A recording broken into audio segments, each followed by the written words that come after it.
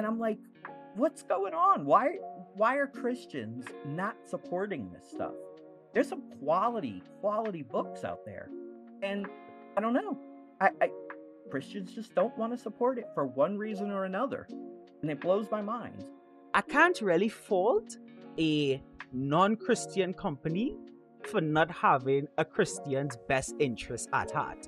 So people will go to outrage about these things and, oh, they're just making everything gay and everything woke and there's no, like, they taking God out of it. And I'm just like, well, over here, I compiled an entire 37 set of comics, not just Remnant, from all over. That to me is solid, sound edification. And I'm like, well, you see, I don't really have the $5 to really put in to that. And I'm just like, fam, then stop complaining. You have no right to complain if you don't want to be a part of the solution.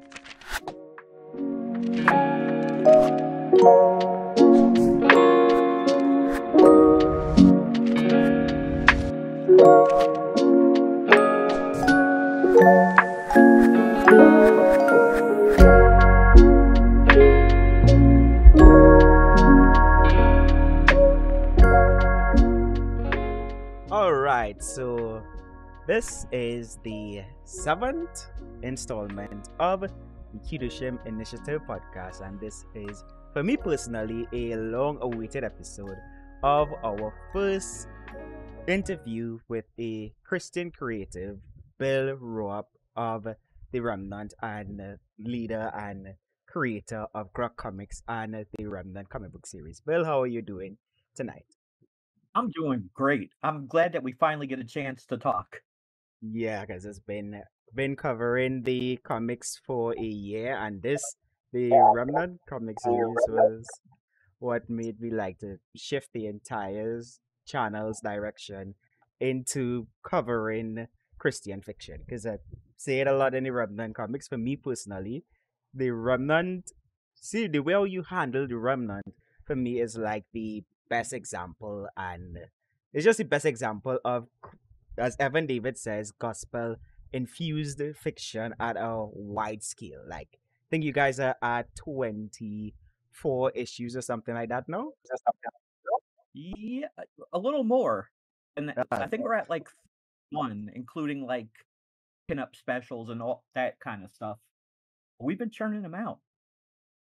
Yeah, you guys been putting out comics at a wild rate recently, because I started back covering, put it on my content kit and took bounce back and say, oh, there's 5 comics, all right. I will cover it between January and February, and then when I'm done covering it, I all of a sudden started to see, oh wait, Remnant 4 is out, Dog and the Regulators are out, Swords of the Remnant is coming out. Yeah, we got a pretty impressive amount of things, kind of, a lot of fires in irons in the fire right now. It's been, and my pocketbook is suffering because of it. Yeah, we're gonna talk about all of that tonight in this installment of the podcast. So the very first question that I have for you, Bill, is, which is one of the things is even last night on our live stream, continuing the development of the Parables of the Remnant issue 4 inspired game, is what is your source of inspiration behind the Remnant? Because a lot, like last night, someone asked a question on what is my view or take on fantasy in general as a Christian. Because some people have the perspective of the channel at times that my view is that all fantasy bad and owning a TV is demonic, or because of like my old Christian breakdown videos of some Marvel comics, I think people have the notion that, well, I'm against fantasy completely. And last night we were discussing on the live stream that for me personally, it's all about source, implementation, and motivation. A lot of fiction is based off of, a lot of fiction has a source. It has a source. There's always a source behind the source material. Very rarely is a fictional story completely like made up. Like someone was sitting down and like everything that they thought about never existed before. That is very rare. A lot of like most I'm safe to say that probably 99.9% of all fiction has a source behind it. And we know that Right. as Christians, that there is spiritual sources, there's physical sources, and there's a lot of things out there where authors directly state that, yo, no, my source for this thing is like I used to use the example yesterday of Grant Morrison and Alan Moore, fantastic writers. They are some of like some of the best of the world, but those guys are professing occultists, and Right. at first people thought it was like, oh, they're just being edgy, like going counterculture to the satanic panic, and then now in the 2010s, the two vow that whatever back and forth citing that, oh, my chaos magic is more powerful than that one's chaos magic. And Alan Moore straight out like, well, he's left the comic book industry and cites his snake puppet Roman god Glycon, and even has like a bunch of things out there saying stuff like monotheism, like the belief in one god is where like religion started to go haywire and all those kind of stuff. And both of them directly quote their use of chaos magic and stuff to help them with their panels. And for some people, especially non-Christians, would see that and think, oh, they're just being weird and trippy. But for me personally, as a Christian, that's like, oh no, you dealing with something. This isn't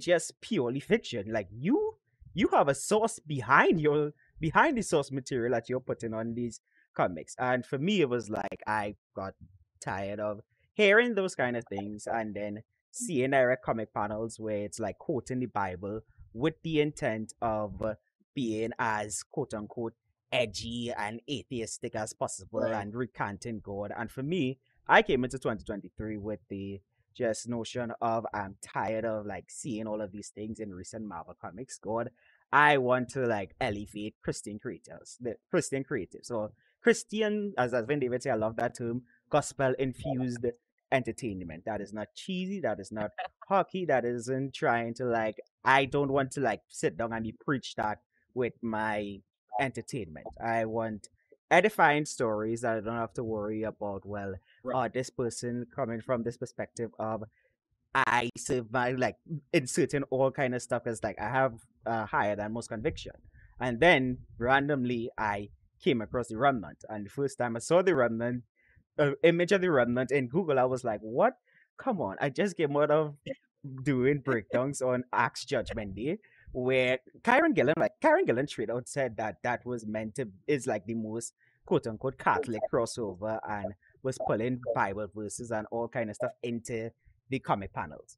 So I saw the Remnant and I was like, what in the world is this with this guy in this red suit walking like this Christian warrior, whatnot, walking alongside these others? What madness is this? Let me put this on the list and then go and like probably use it as a point in another one of my like fiction breakdown kind of videos. But then when I went to the Remnant website and actually started to look at what the Remnant was about, I was like, okay, is this actually like is Bill Raupp actually is this like an actual Christian comic, or is this just one of those bait and switch kind of stuff? And then from review, like we're 25 issues into reviewing the Remnant. So now sitting down with you, Bill, first question, as I just went on about source of inspiration, what was your source of inspiration behind the Remnant?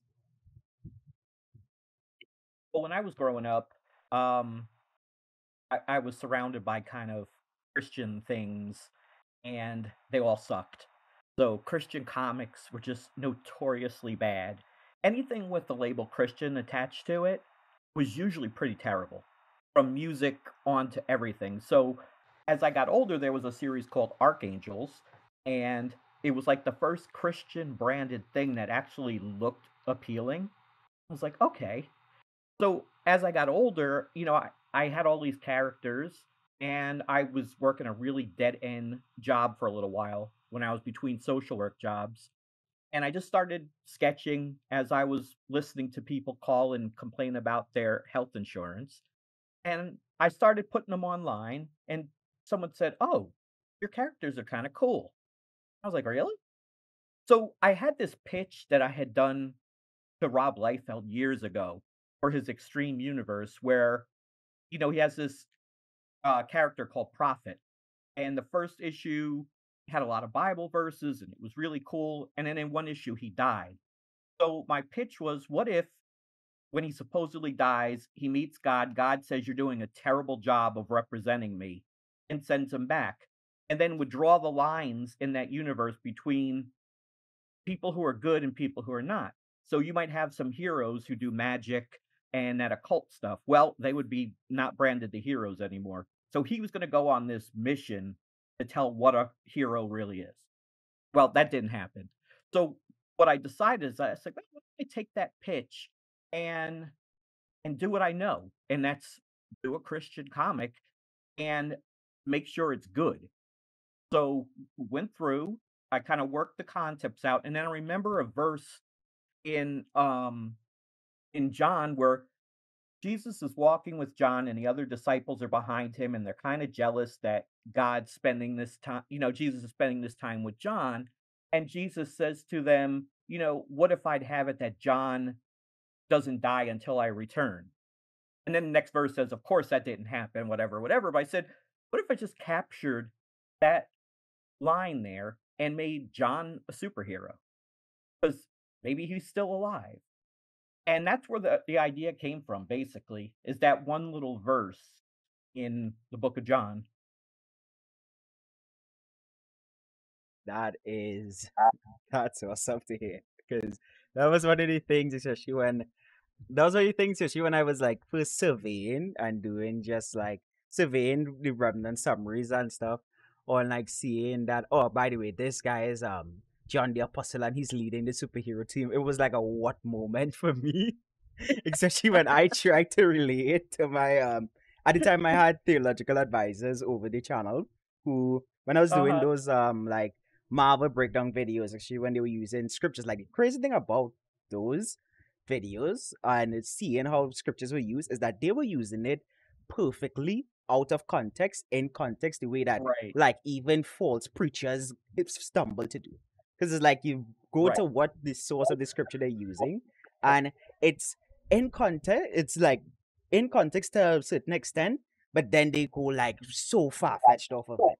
So when I saw well, it was John like walking Young with Justice. them, mhm, In Young Justice, they had what is it? Zatara was yeah, a Christian, and he's using magic, and I'm like, whoa, dude, I what was is like, this? And people will accept that, but when they saw the Remnant, automatically people were just like, no, it's terrible. Before they even, all I had to do was see the logo. It was called Tribulation Task Force at that time. Soon as they saw the logo, they immediately dismissed it. So the biggest hurdle we had was, well, I said, I'm going to change the title. And I like the Remnant better.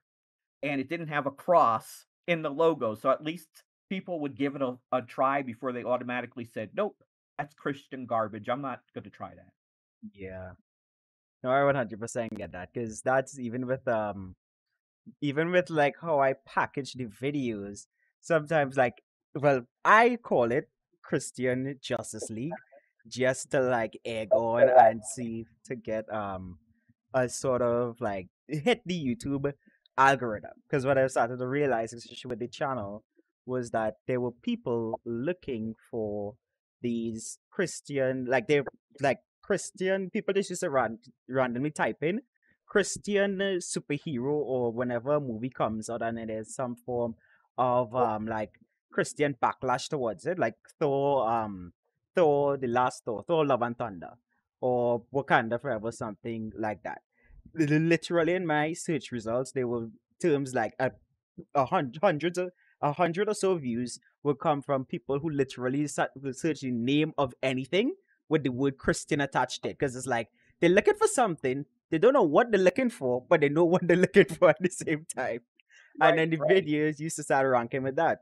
So then I was like, what if, like, if I'm reading the first issue of the Road, I'm like, I'm trying to elevate these Christian creatives, and I understand the perspective of when you guys say that you are like the Christian Justice League, or in the way how Evan David says his character is based off of like Black Blossom and Venom, and I know putting that in like marketing material at times pisses people off, and they're like, "Oh, you guys just copying these characters and stuff like that." So I'm like, here, I would be the trailblazer for you guys. I would say what you guys can't say as the creators. Like you guys, if you guys say, "Oh, the Christian Justice League," people would automatically stamp it as this is nonsense. But ever since I'm a third party Right. and I label it as the Christian Justice League just took down the Antichrist, it would like people would get the intrigue and go into it, and then from there pivot into like onto you guys with your stories. Because I know like these, as I said in the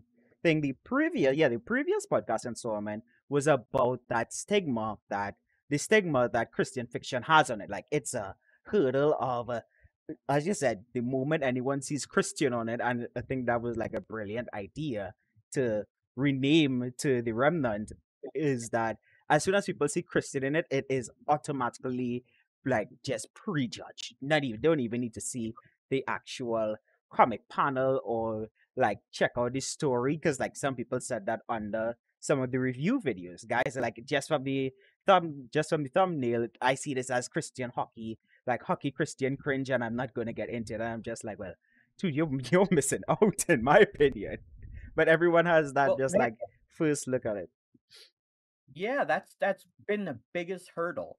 And once we rebranded it, it did start to take off a lot more because part of that stigma was removed, but I still get those people that I don't like Christianity, blah blah blah. I'm like, well, it's a comic book, a superhero comic book at its heart that has a backdrop of Christian theology, end time theology. So I said, you watch The Exorcist or The Omen, or people watch all these things that have a clear Christian backdrop to it, not theologically sound, but it's a Christian theme to it. And you don't mind watching that. Or, something that Tolkien wrote, The Lion, the Witch, and the Wardrobe, all these kinds of things. I'm like, you'll watch all that, but you've already judged this book as being something that it's totally not. Because the book never preaches to you. Yeah, like 25 issues in, and that's like that is a literal. There's a category in the Christian fiction judgment scale that I look out for. Is like, are you guys just including? Are you guys just including scriptures in the comic panels to hit a Christian, to hit like some kind of Christian theme quota? Because there are some comics out there that there's like a scripture verse in the comic panel, and when you compare what the scripture verse says and the context of the scripture verse to what is going on in the comic panel, is like, wait, this makes no sense. Why is this scripture here? Right, But in the right. mm-hmm.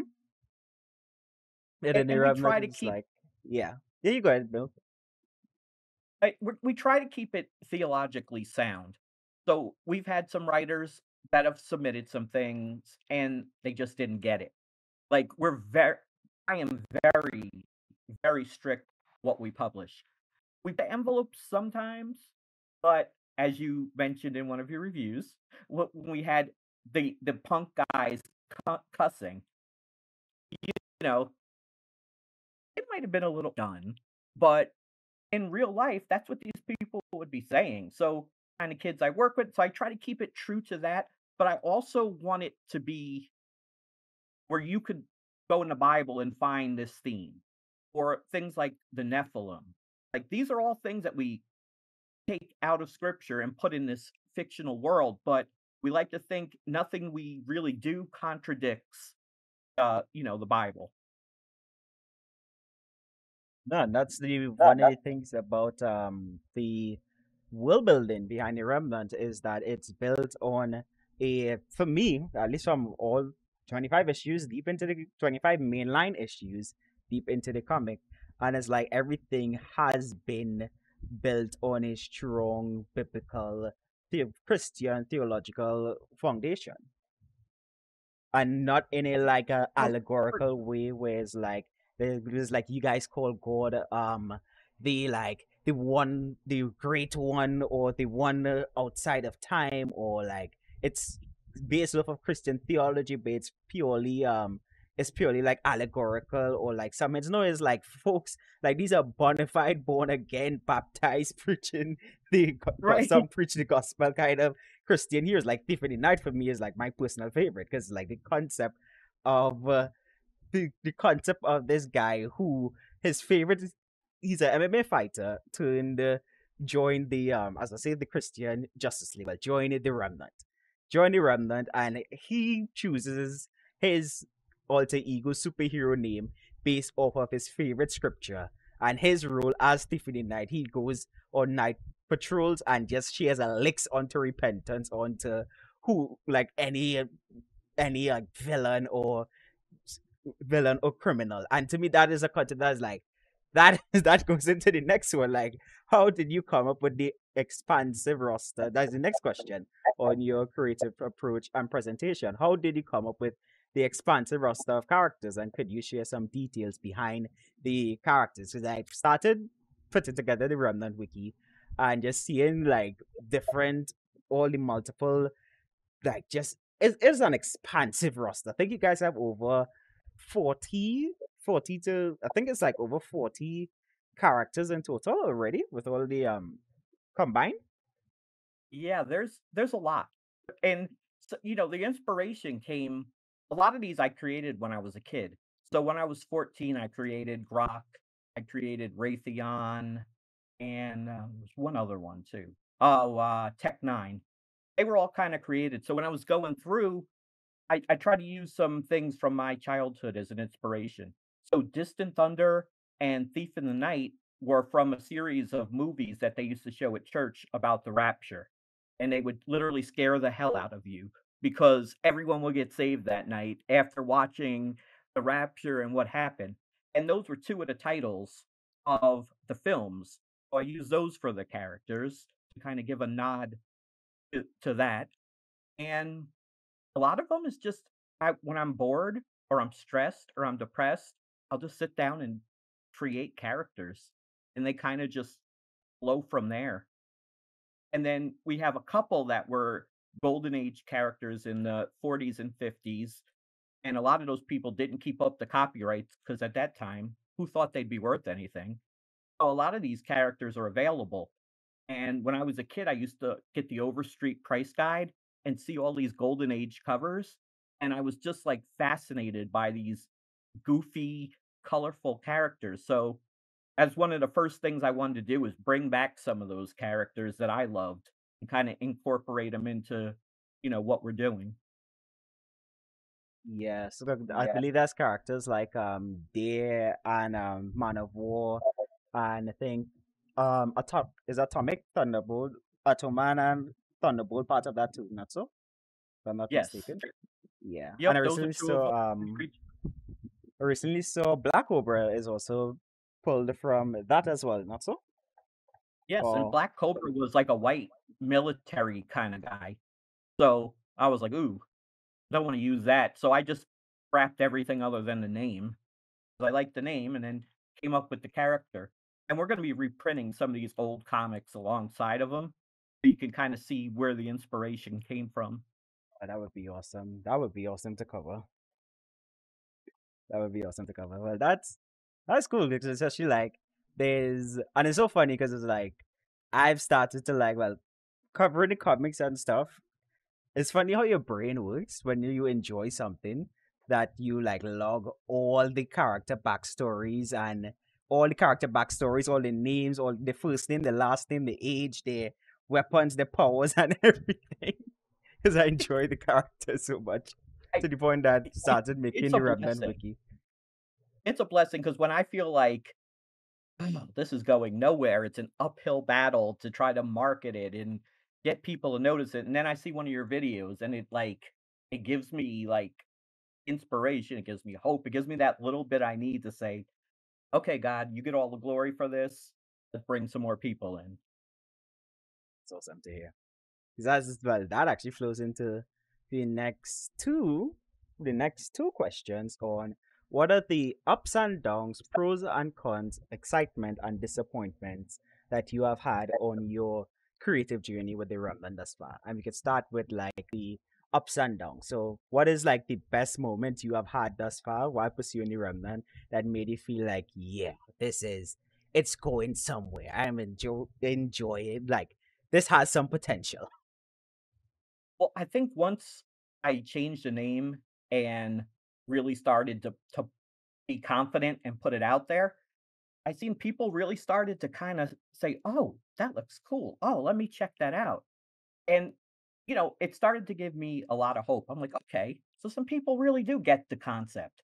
And as more Christian people started finding it and commenting on it and saying that, it blessed them, or someone said in issue 0 when Apollyon is holding up GROK and saying, "Where is your God now?" or something, and then the rapture happens and he's kind of defeated. Someone said they were praising the Lord reading that, and I was like, there's no better compliment than to hear someone have that kind of reaction to it, or to say they were blessed, or you know, every order we send out a Gospel of John, and it has on the cover is a picture of the apostle, and we send a tract.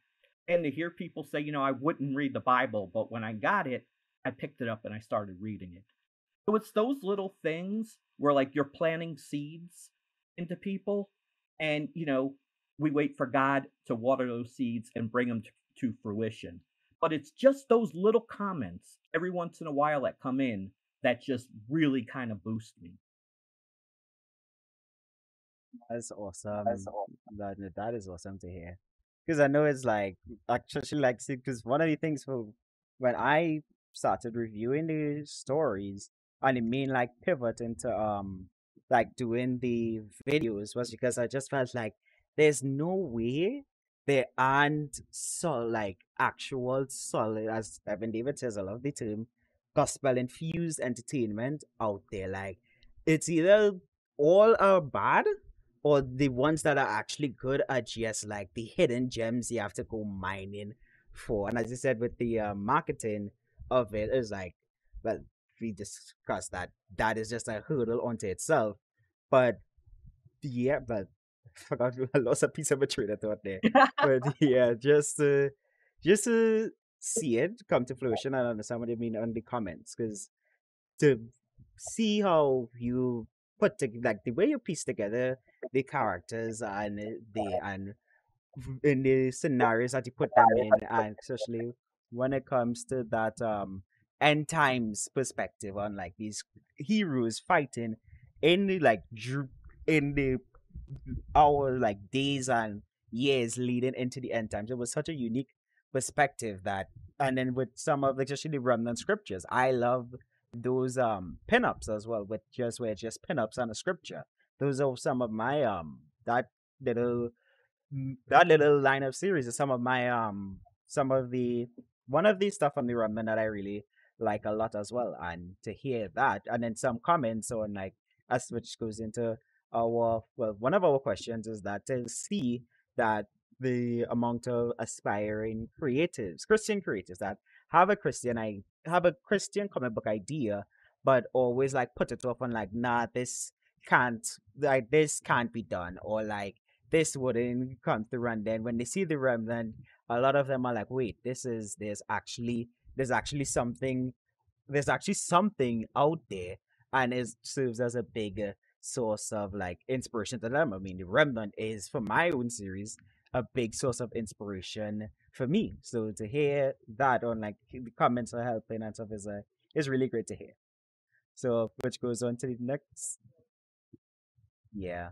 I don't, we don't take any of the applause and whatever. We give it all back to God, because it was God who's allowed me to do this, and God who inspired the idea, and He's going to use it for His purposes. And just seeing that, even if one person goes and reads that Gospel of John and gets saved, this whole thing was worth it.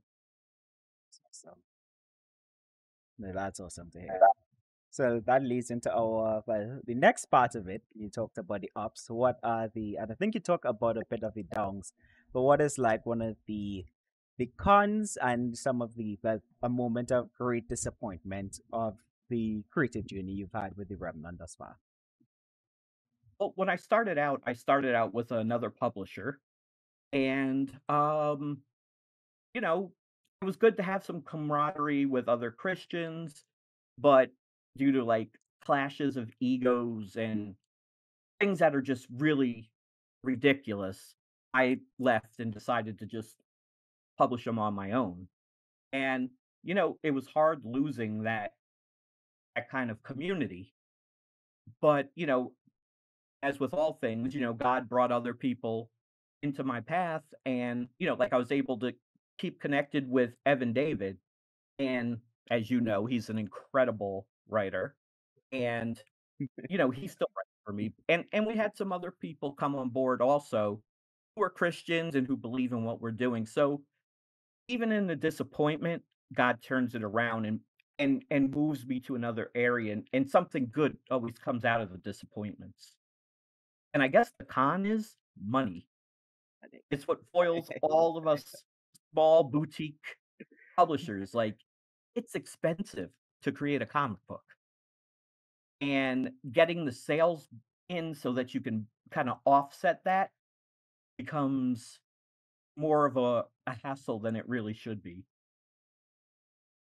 Yeah, because then there's like the whole thing on chasing crowdfunding, and then after that's done, you're trying to get the trying to get like decent returns on done comic sales and all that. I am not into the business side of it, so I don't know. So what like is one of the things you could share on, like not like going into you guys deep into you guys like finances or anything like that, but that was just like one thing you could share about it, and hope that could be alleviated at least in regards to the remnant, in particular on when it comes to revenue and those kind of stuff, if that makes sense.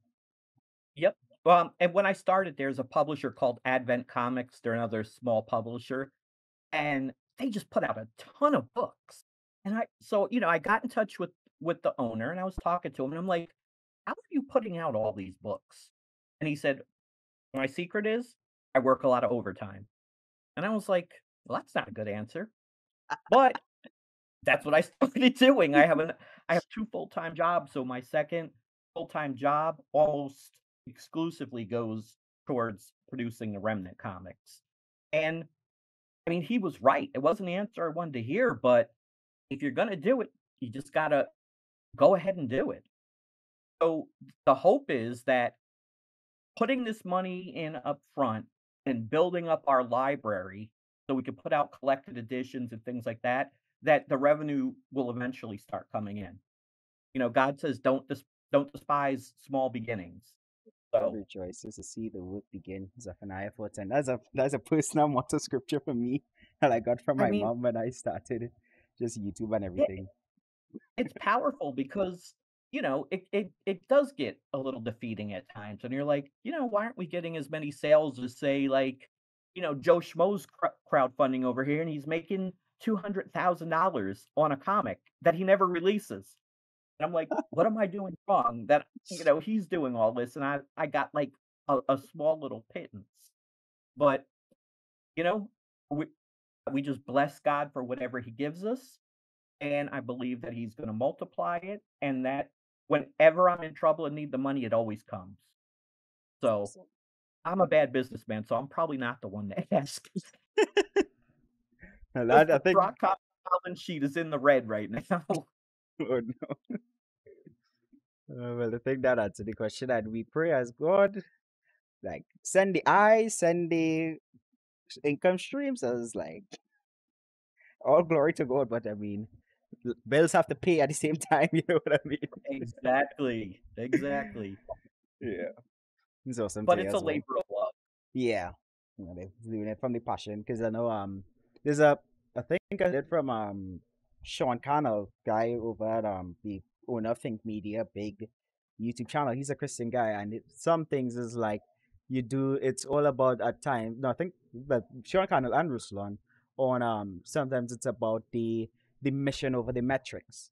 Whereas like Right. you're doing it from a place of passion and a labor of love. Whereas like the put getting the mission done and out there beats the at times it's just like the fulfillment from that, especially when you're doing something onto God with your passion that you believe that is something that He laid on your heart to pursue just to get it out there. We don't go out there foolishly and like just start to say, well, God told me to do this, so I'm doing this, and then you start to realize that wait, I ran out of on my own and thought like that wasn't God. But when you actually like beginning to just put it out there and doing it as a labor of Lord, doing it as a labor of love and seeing just God's hand like actually moving with it, where it's like, I don't know how we're gonna do this, and God was like, don't worry, I got you. It's just like, yeah, I understand.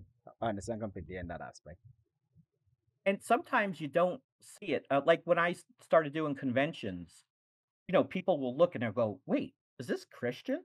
I'm like, "Yeah, it is." And they're just like blown away, like, "Wow, we've been looking for something for our kids," or, "I'm a youth pastor and I wanted to give, something to the group or whatever." And it's just these little moments where people are just like, "Whoa, this is Christian?" That's like a huge compliment. Like, yeah, because before I did GROK Comics, I had GROK Radio. I had I have a ministry called CYI Worldwide, and one of the things we did was GROK Radio, and the motto was Christian music that doesn't suck. So we played Christian music, but it had to be good. And I kind of transferred that into the comics. If we're going to do this, it better be good. It's awesome. I think by someone 25 issues into the comic, into the series, I think you guys have been doing a very, very good job at that. There are I some, appreciate. in my opinion, some misses, but Yeah, there's as I say, there's some misses. But for the most part, it has been it is like it's highly recommended for me to anyone looking for anything that is like a mix of Christian theology with superhero entertainment. It's the perfect blend. I appreciate that. It's so good to hear that. Because so much work and love goes into everything that we put out. It's awesome. So the next question, well, I think you were just well, I think we were touching on it, but the next question, well, I think well, we just said like completely flat, like flawed that question on us back, but it was how has your creative journey impacted your faith? So how has your journey with the remnant made your faith in God stronger or weaker? But hearing from it, it sounds like it made trusting in God for you even like more essential than anything else before you started the remnant. Oh yeah. I mean, I really go into this very prayerfully. Um, and we've brought some people on, and like I said, we've had some scripts, and it just, like someone had blasphemy in one of the scripts. And I said to him, I'm like, "Do you not know you can't take the Lord's name in vain in a Christian comic? Why is that not clicking?" So some things like that, and I had to say, "No, I'm not gonna do that." Or certain people I just didn't get it, that I'm like, "Okay, we gotta break ties with you." And when God puts that stuff in my spirit, I just have to act on it. The biggest thing is I don't want anything that's gonna potentially offend another believer. And of course, people get offended at everything, but So within to reason, yeah, we understand within reason. right.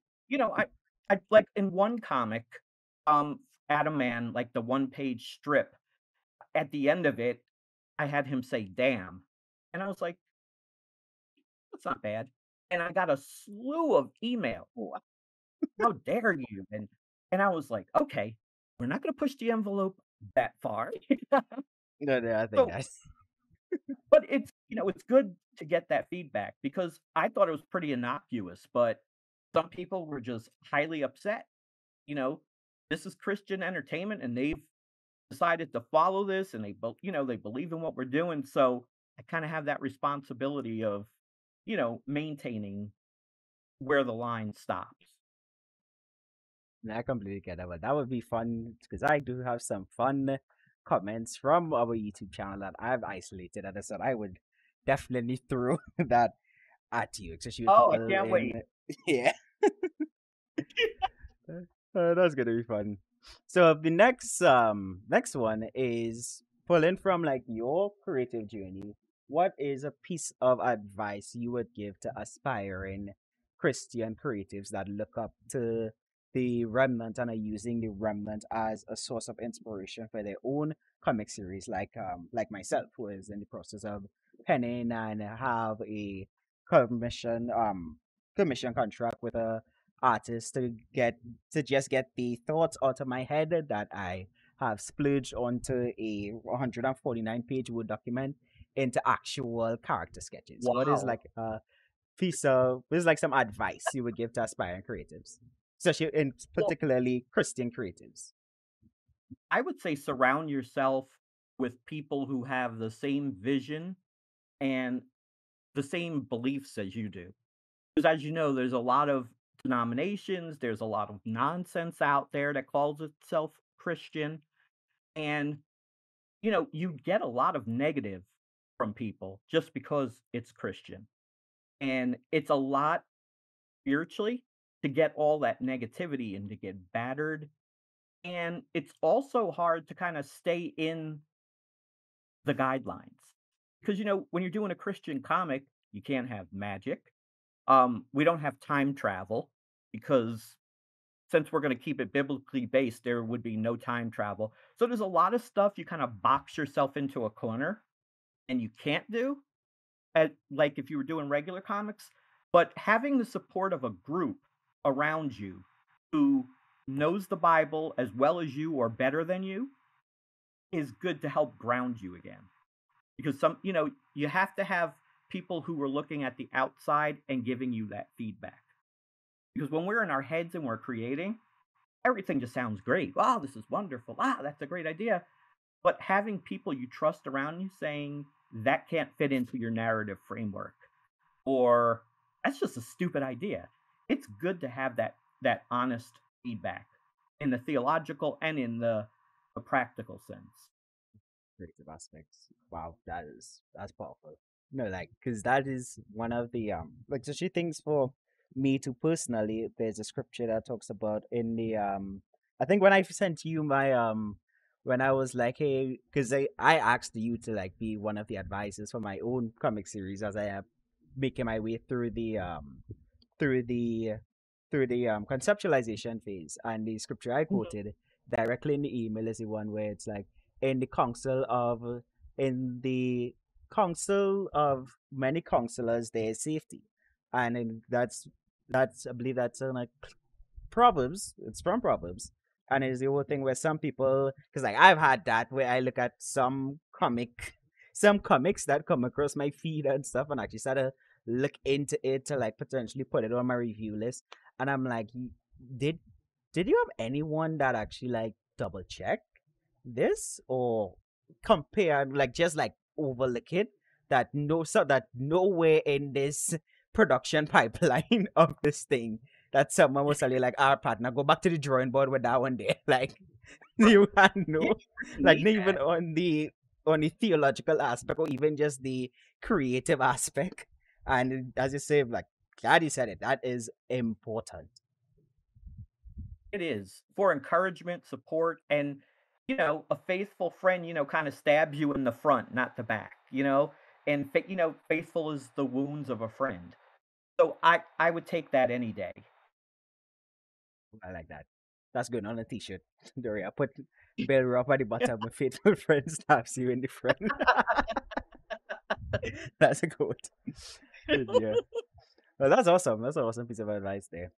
And I hope the Christian creatives of the Xplanations, because we do have a Discord server where folks just come in. Like there's one guy, uh, absolute knife of the hyperstab is his username, but he calls it he has erected his Tower of Babylon of just text of his comic series. Because in the Xplanations Discord, there's a section with I made a section for just Christian creatives who need like just like to bounce feedback off of, or you have an idea and you're in that idea phase and would like to know what other aspiring creatives or especially Christian creatives think of it. And he has erected this entire wall of text of what his series is about and stuff like that. So to hear that piece of advice on surrounding yourself with like-minded people that not just yes men, not like minded to the point. I'm pretty sure you mean not like minded to the point that they're yes man and they're telling you like, oh yeah, that's a good idea. Yeah, that's a great idea. Then after when it actually reached to like print publication,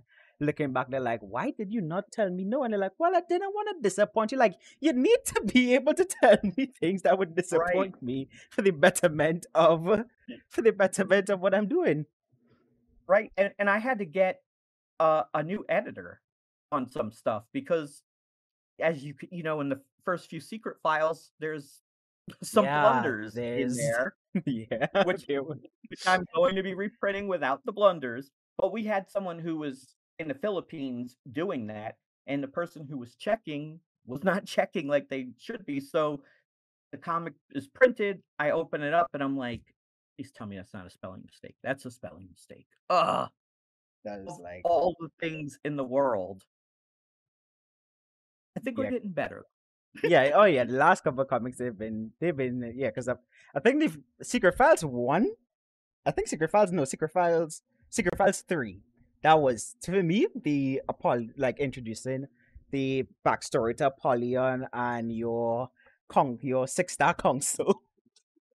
And the like warriors backstory, weaponized, and Jezebel's backstory and everything. For me, that was one of the I whenever I review Secret Files, I'm always like, well, it wouldn't hit like the five. It would never really hit the 5 out of 5 category because of how the our rating scale is when it comes to story. Because Secret Files isn't really a story; it's more like, well, as Right. it is, Secret Files is a collection of just like this is random information about this character or this event or stuff like that. It's not really stories, but Secret Files issue 3 with Apollyon, that was Esther for me.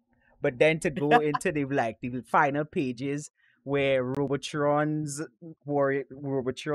info card, and I'm saying, wait, why is Robotron's info card giving me?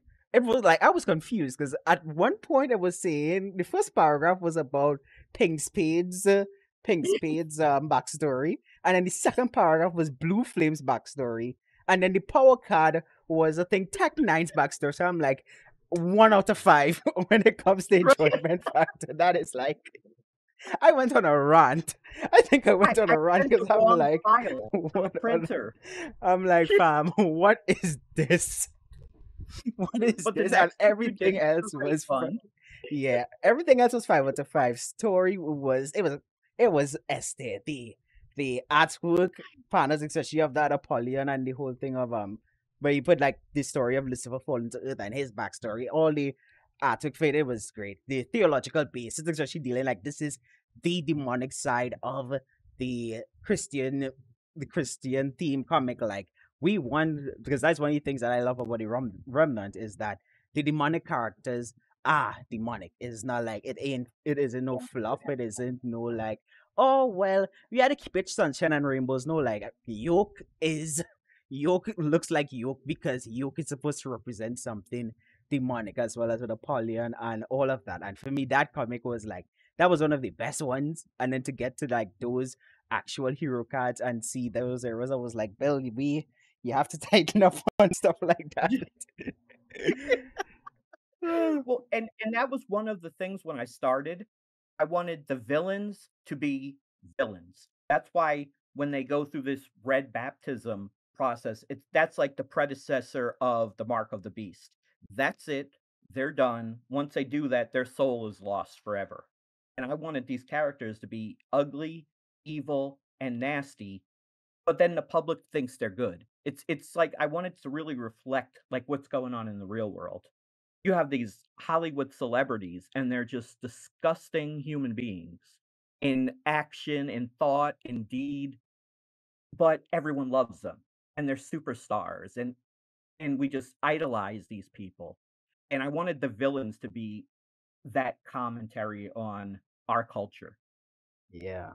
Oh yeah, like because I think well, someone that still needs like a debut or something is that I am like most looking forward to how you're gonna handle that is Kaz DJ and Alta.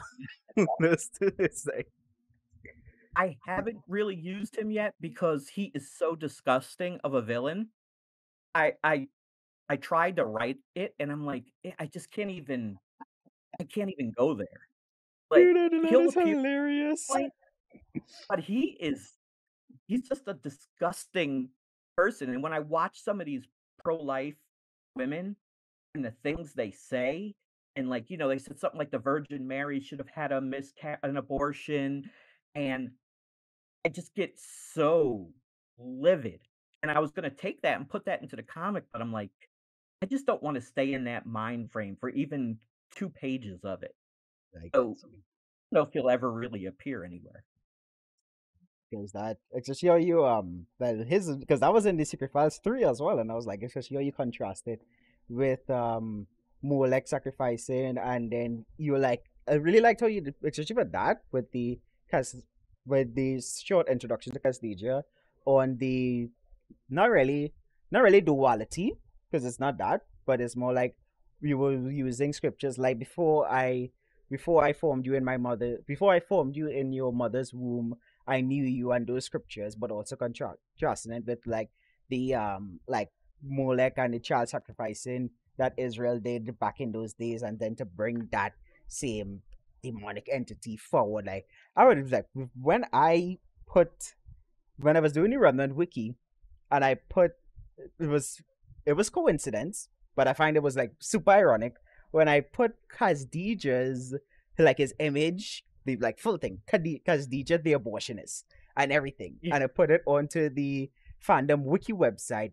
Immediately after, when I refresh, the website just came down. It the fandom shut it down, and I was like I messaged support. I'm like, was it because I directly put a line in it was like, was Kazdija that because that was the last wiki page I did, and I was like, was Kazdijah's like backstory bit too graphic for fandom? I accidentally thing, and they were like, oh no, you that was like they didn't even know about that aspect. But the Oh, person was like, "Oh no, that was probably just a." They didn't say it was a coincidence, but the reason was that the bot flagged the wiki page as being a remnant, as being a duplicate of the game The Remnant. So it was just like a bot error, and the person unblocked it. And well, the Remnant wiki is up. But for me, that was just ironic because that's what I showed it. That was like whenever I feel like to give someone shock value of the Remnant, there are two characters I go for, Kazdija and you, and I'm like, yeah. I love this because like it's demonic. It's weird for me to say it, but I'm like, dude, I love the Remnant because it's demonic. I'm like, what like it's like Christian is a theme of Christian superheroes fighting against the premature rise of the Antichrist. What do you want them to fight? Other Christians? No, let them run fades on the right, right. demons. And the original idea was that these villains are gonna be so horrendously evil that I wasn't even gonna spotlight them. They weren't gonna have backstories, they weren't gonna have any headlining issues, but I'm like, "Well, that's not really fair." I if I'm gonna do it, I'm just gonna do it the whole way. So you see why they're evil, and I wanted to really reflect what real world evils there are today. So I kind of decided to go a little into the backstories, but not too much. That's awesome. So that is that section. So the next question is more so directed at more so like something directly for you on what are the future goals that you are willing to like share or about the remnant, especially like do you see where would you like the remnant to be at in 5 to 10 plus years? Let's make a short little time capsule on today. But we are recording this on February the 25th, 2024. So where do you see the remnant at like February the 25th, 2034? Hopefully, still in production, and that it hasn't completely bankrupt me. Um, and really, I just want to keep putting out comics and bringing other people along for the ride. And I try not to set too many far goals because, as we know, we make plans and God kind of laughs. But It what is. what I would like is just to still be producing comics that I'm enjoying and that other people are enjoying. To keep it simple. Well, yeah, that think that satisfies it. I understand that I think I'm a living, well, I think we all as Christians have testimonies of that. Of we make plans and God laughs. Yeah, It's and like, so I oh, try not to take it too far. I'm kind of doing it one day at a time. And if God continues to bring people along to buy it and to read it and to enjoy it, I'm up to keep producing it and hopefully expanding it because I could use a little more help. that's awesome. That's awesome. That, and I look forward to the future of the Remnant and to see what you guys keep putting out. Feels like, well, I thought I got myself caught up after pivoting from like taking what I think it was 6 months to cover the Remnant. And then I'm like, okay, nice. Let me go to different series and then come back. Okay, there's 4 issues, parables. I think it's parables 6, 7, parables 7, yeah, 7, 8, 9. And I'm like, okay, we'll cover 7, 8, 9, Secret Files number 5, and then I'll pivot over to another series and then upload the videos that'll adjust my content cadence, and is like Remnant issue 4 is out. Dog and the Regulators and Sword of the Remnant coming out. I'm like, wow, we cooking. We still Yeah. we still going with it. Oh, I thought we were done for a while there. We cooking still. So And it's like and we awesome. really have a lot of things in the works. Remnant 5 was written, but I wanted to take it I wanted the next issue after what happens in issue 4 to actually be like a concrete, real world, emotional kind of story. So like if you ever watch like any anime, they'll do like this 16-part saga, this big, huge, all out war and all this stuff goes on. And then the next will be like a slice of life kind of issue. So in like Dragon Ball, they fight these big characters and this thing's dragged on for 60 episodes. And episode 61 is Goku learning how to drive. Yeah, Like just something that you just like a stop. palate And, cleanser in a sense. yeah. So 5 is going to be that. Issue 6 is the Robotron story, and that's written Excited for by that. Evan David, and it's amazing. And then the issue after that is some of the Remnant members who are angry going after the Watchers, and that's written by Matt Yasso. And then I'm back for issue 5, 6, 7, and that starts a whole new phase for the Remnant universe that takes place after Remnant Annual #1. I'm I excited. think you've reviewed Remnant Annual, have you? Oh no, yeah. Annual is still on the content cadence to cover. That's still I one know of we the just ones I put have out to so cover. much. By the time you're Yeah. done, we'll have another issue. Yeah, we have another one. Because at my time I could only do like trying to get back to 2 reviews a week, but right now we're keeping it on a steady flow of one video a week so that I don't burn out myself because I have a do a lot of other stuff, the intensive day job and stuff as a virtual production supervisor and all that. So it's Oh, would get wow. through. So you're I always going. Yeah, I'm always going. I'm always going. That's why it's been so like I think I said to you like I would like to have you on my podcast last year November, and then after that it was like this work schedule was sporadic, especially since it's work from home. There's no commute or anything, so, and then sometimes we just get ambitious. Sometimes we lock off at 8, and other times we just making scenes and going until 11. Oh, So wow. so let's just say schedule has been sporadic. So I'm just to keep going with I have like a rigid, also a rigid schedule, like especially towards explanations and stuff to keep it going. And stuff I even started batch recording a lot of the trying to get ahead of batch recording so that I could cover more comics because I have going over to Evan David's the Battler that was like set for next 2 weeks to start covering, and then I just saw like Remnant 4 more, and then I'm pretty sure by the time I'm done with Remnant, it would be like, well, here's parables 10, 11, 12 and stuff. You guys pump it, and then last gen, and then all this is just like, oh, right, Bill's cooking. He was. Oh, jeez. Yeah, I mean, I'm having a ball, and I really have some good people on my team right now who are really into what we're doing, and I have so many scripts right now that I have so much to pick from. So it's really a blessing. And yeah, it's just great. I'm just so blessed to have people who want to be a part of it, which is why we're able to pump out all these comics. That's awesome, Dave. Because even I was telling, I think the last one I did was Distant Thunder issue 0, and Don did amazing with that issue. I enjoyed it a lot And because it's one of and let those me tell like. you the story behind this. Mm-hmm. Don had this idea for the story. He ran it by me. I was like, yeah, this is cool. So he wanted to produce the book himself. So he hired the artists, he hired everybody, and he wrote it. And he spent an incredible amount of money on it. I could have choked him because it was so much money, but he just got some top line people. And I was so excited for the book.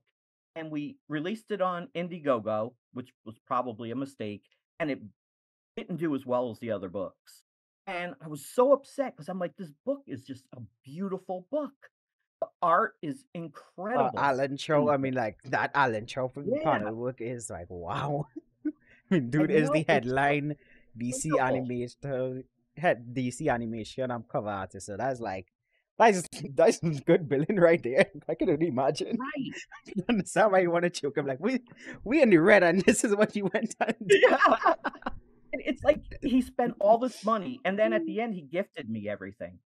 So, all the money he spent, it was that was, like, such a blessing that, someone was that into it that they went and produced this thing and gave it to GROK Comics. Like, that was when you asked for the highs, that was probably one of the highs. To have someone do something like that and put so much love and effort into it.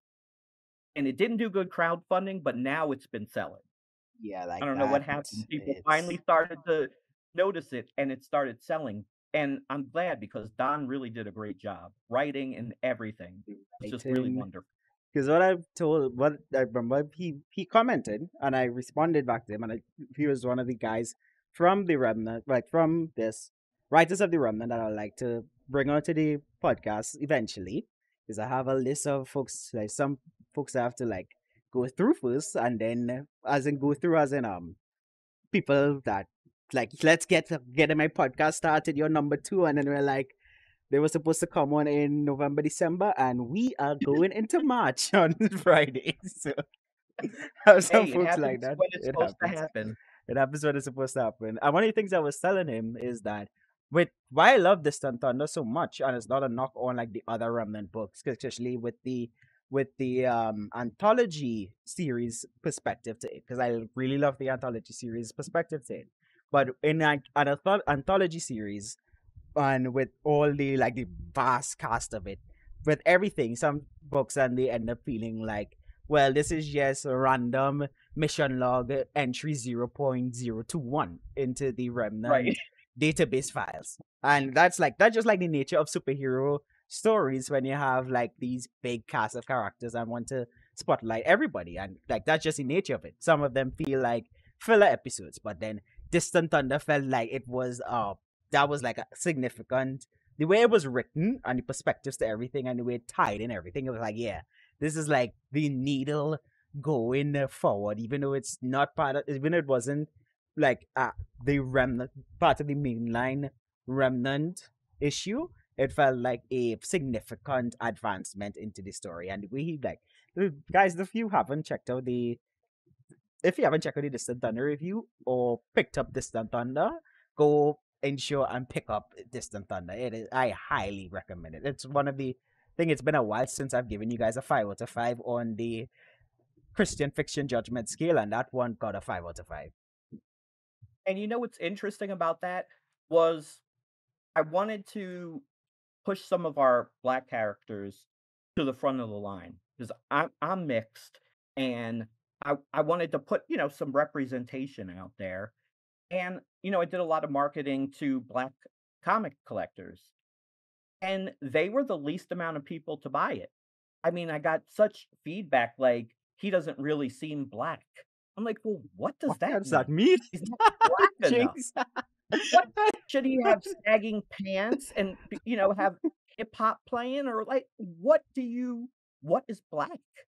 And it really that was one of the things that really angered me. Oh, well, he just looks like an Uncle Tom, or I just couldn't get the criticism. Like, how can you say something is not black enough? Like, and then when we released Black Cobra, oh, everybody liked it. Oh, he's so great.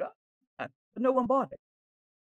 Just the people that are I should rephrase that. The people who chirp the loudest about black folks need more representation and we need more black this and we need more black that. And my comment to them is, you know why there's not more black stuff? It's because black people don't buy anything. They don't, when movies come out, they go buy them bootleg. Just all of this stuff in black culture that we say we want representation, but then when things come out, we don't support it. So, I was kind of on this. It confounded me, honestly. Thanks for sharing that because that's awesome. Like, that's cool to hear, especially from like that perspective of it. Because like Remnant is that's one of the things. I don't know if was it something.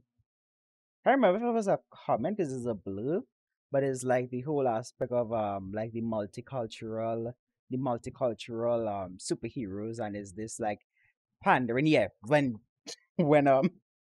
right, I know exactly where the comment came from. I did the I think in the podcast is before the I've been doing so much podcasts. One of the podcast installments, and I'm only 7 installments in, but one of the podcast installments was like reading all the like just take a pin up of one of the characters and it just put it on to just ask people based off of the image alone, what is your first impression and what superhero name and superpower would you give them just based off of the comic panel alone? And I remember for South Talk, it was a bunch of like someone went on a whole rant about identity politics and whatnot. If he's black and he was from Marvel, his name would be Black this. And I'm just like, okay, that is all right. I was like, okay, we Well, all well, right. the character Black Cobra, people were angry. Well, why does he have to be black? Because he's Black Cobra. I mean, I didn't make up the name. I just liked the name and used it. I was like, you'd be really pissed off if you found out the original Black Cobra was white. Right. So, if you I want to bet go you all haven't complain even about stuff, gotten go complain about that. you haven't even gotten on screen adaptation yet, and you're already race swapping and bowing to the Yeah, right. the woke mob. Oh, And that's then I had awesome. people tell me I'm not black enough. I shouldn't be doing black characters. I'm only half black, so that doesn't count. I mean, Yeah, so like there was that this. too. And eventually I just tell people, go kick rocks and move on. Long past that point where anyone's criticism wounds me online. That's awesome. That's awesome to hear. So, well, that was insightful. I didn't even know what to think about that. That was insightful. So Like moving in on to yeah, but you one of the finish, yeah. Facebook groups that's black comic characters, we actually had a really productive conversation about what black people say and what they do. Like you could say we need representation, but if you don't support it, like Milestone right now, those books are tanking. They're great characters, they're great stories. No one buys them. So, of course, you're not going to have more black superheroes if no one buys them. But just like well, guys, just in general, and like we need it because that's one of the things I make sure to push with the comic and make sure it's not like with the reviews, especially doing the comics explain style of the reviews to not just like put everything out there of the comic to make it like more so a pirate source of the comic where people like, oh well, I got the full comic from watching the explanations video, so I don't really need to go buy it. No, like I started to gatekeep a lot of information out of the reviews. Still keeping that comics explain style because it's planning on doing Right. how those guys do the full story, kind of like comic story, and like he does like his hour long the hour long video of just like all the story beats in it. So I plan on doing that for the Remnant and Black Blossom and the comics and the that I cover. Just make like a long because as someone said, coming into this year of well, YouTube and stuff, people's attention span went from the attention span of a goldfish to if your video is too short, it's a phenomenon on YouTube right now where people just like they would sit and binge the podcast and they would like shorter videos and stuff. Those things just don't work on the channel.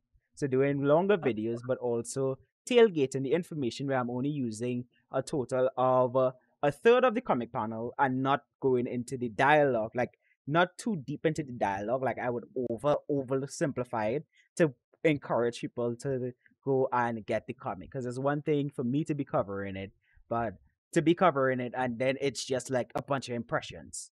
Because people say, Right. oh, well, we need more Christian fiction, and all Christian fiction is cheesy, hockey, and too preachy. And I'm just over here like, well, these aren't. Check them on and like, I don't really have the finances to Yeah. support it. I'm like, you hold on, no, pause. That is unacceptable in my eyes. Right. You all have the highest of high opinion against Christian entertainment, but when you're presented with like actual solid and solid alternatives and posting up a bunch of like, for example, I tell people when the whole especially with Superman, when John Kent, Superman's son, came out and they were pushing his whole his whole like he being gay and all these kind of stuff. I had like people who were not really into comics but like were like just outraged about it and saying like so X what you think about it, and I'm just like I don't, like me personally, I don't keep up with it. I've like completely replaced a lot of my catalog. Just you have the stuff that last night that could use this last night on the when the live stream, the game development live stream. Because that's a point. Someone asked a question on what were my thoughts on the fact that Nintendo banned for 15 years ago supposedly. They didn't fact check it, but the question was Nintendo has banned all real world religions out of any of their video games. That was a question, and someone asked what was my perspective on it. And the response was, well, I can't really fault a non Christian company for not having a Christian's best interest at heart. So people will Right. go to outrage about these things and oh they're just making everything gay and everything woke and there's no like they taking God out of it. And I'm just like, well, over here you have like I compiled an entire 37 set of comics, not just random from all over. That to me is solid, sound edification. And I'm like, well, you see, I don't really have the $5 to really put in to that. And I'm just like, fam, then stop complaining. You have no right to complain if you don't want to be a And part that's of the how it is solution. because like a book like Black Blossom or Alpha Red should be selling probably 5 times what it's selling because they are solid, They are really bangers, enjoyable yeah. reads. And I'm like, what's going on? Why are Christians not supporting this stuff? There's some quality books out there. And I don't know. I Christians just don't want to support it for one reason or another. And it blows my mind. Like you're loud about the problem, but you're not championing the solution. And that was like my whole thing on like because it's the whole perspective of the channel has shifted from covering the comic issues and statements from authors that's like blatantly blaspheming the Bible and God to like I am Mhm. tired of highlighting and spotlighting what I see as the problem because it just felt like a game of whack-a-mole or a hydra. You cut down one head, Right, nine more grow back. right. And it's like stop highlighting the problem and just like make a sort of post on like you heard what this comic writer said. Oh my god, did you see how this new series is exonerating Lucifer? I'm like, no, I don't. I don't keep up with those things because I have like way too much Christian comics that are added like added from gospel infused entertainment to keep up with that. Every once in a blue moon, I'll go and check out those things, and people like, as I say, complaining about the problem, but they don't want to support the solution. Right. And I had contacted like I did podcast years ago. I was doing live podcasts on Blog Talk Radio, and met a lot of people who were doing a lot of fringe kind of Christian shows that were talking about UFOs and the Nephilim and all that kind of stuff. And they've since gone on and they have really huge, and I'm going to put this in air quotes, ministries, and they talk about all these topics. So I approached two of them that I knew from back in my days on Blog Talk Radio, and they're like, "Well, we don't really know what to do with this." I'm like, "You have a bookstore. You can put it in the bookstore." I mean, it goes along with the themes, and they just wouldn't do it. And I'm like, you know, where do you go with that? It's like either it's too Christian, it's not Christian enough, or Christians just don't want to support comic books. There's this old stigma that comic books are evil and all this stuff. So we're in this weird kind of gray area right now where, we kind of don't fit in either category. Because you're too Christian for like the non-Christian comic book crowd, but then only like extreme Christian crowd, you're like too, I don't know, like not Christian enough, and it's just like that's why you just have to put the trust in God for these things. It's like where? I'm like, but you'll carry Joel Osteen and like Joyce Meyer and all these people who teach blatant false doctrine. But you have something that has good, solid doctrine. It's entertaining. It's high quality, and you don't want to you don't know what to do with it. Or come on, That is. I think we got it yeah, out of our system. We got that rant out of our system. Let's continue because I think we can keep looping on it. so books like Mhm. mine and Alpha Red live in this, and there's others, but that's what comes to mind. Live in this gray area, and it's like, you know, where do we go from there?